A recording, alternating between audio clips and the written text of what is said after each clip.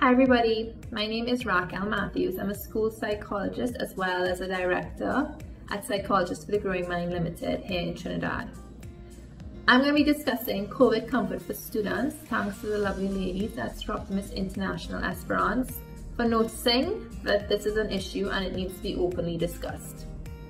Our students in Trinidad and Tobago have been home, they've been online or they've been doing packages etc. since March 2020. So I have no doubt that it's a tough time for many. I talk to so many of you all. So my first question is, I just want to know, how are you students doing?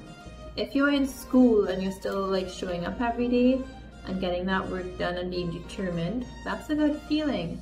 If you're taking the time to play still and having fun, that's being playful. So yeah, maybe you're not happy 24/7, but you're still having good emotions.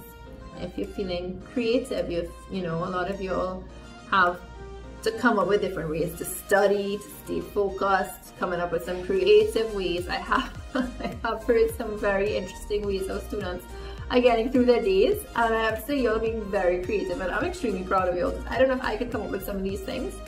So again, yeah, it doesn't always mean happiness, doesn't always mean good, in the sense that you all are doing other things that are really good emotions, just we're not focusing on them.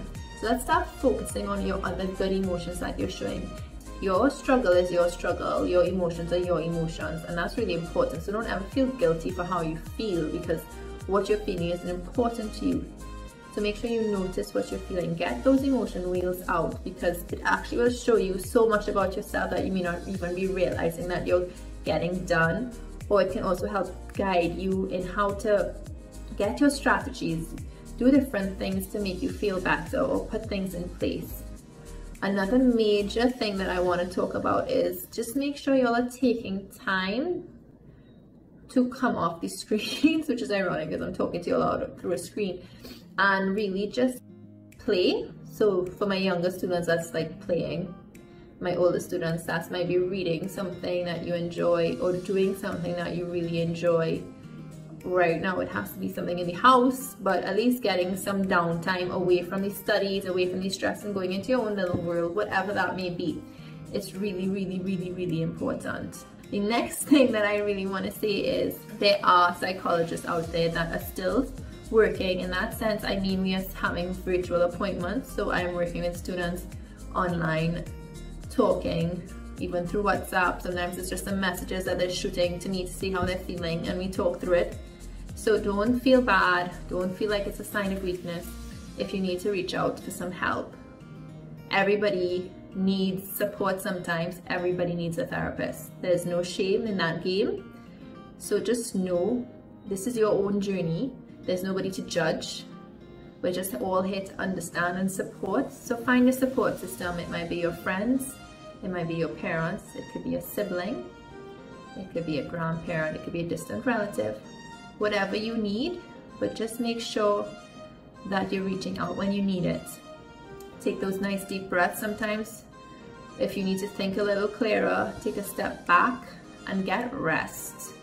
Sleep is so important right now, just to battle the days that you all are having sitting in front of screens, studying, doing work. It's really important that you are getting good sleep, because if you don't get good sleep, you actually get a lot more of those bad emotions coming through because your body's not rested.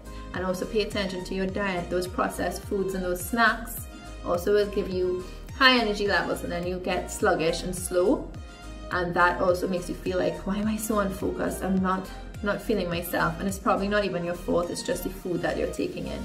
So take proper care of yourself.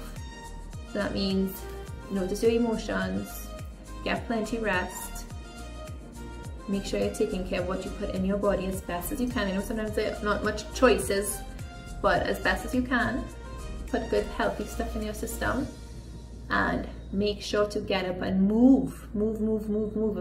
Listen to your music to relax. All of you all listen to your music. Identify small, attainable, achievable goals. That's going to make you feel more in control, and that's going to really help build you all back up. I'm very proud of all of you. This is not easy. I don't know how to describe my pride for so many of these students there. I don't think there's enough words for these students of Trinidad and Tobago for what you all are doing every day.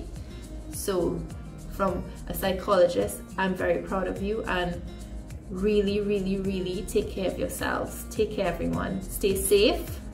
Bye bye.